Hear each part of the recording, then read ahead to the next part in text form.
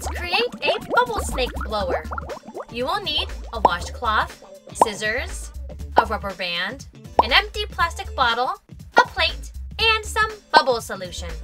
First, get your bottle, take the cap off, and we're going to cut off the bottom of the bottle.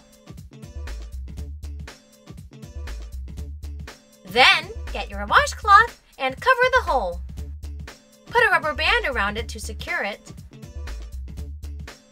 You might need 2 for extra strength. Get your plate and your bubble solution and pour some on the plate.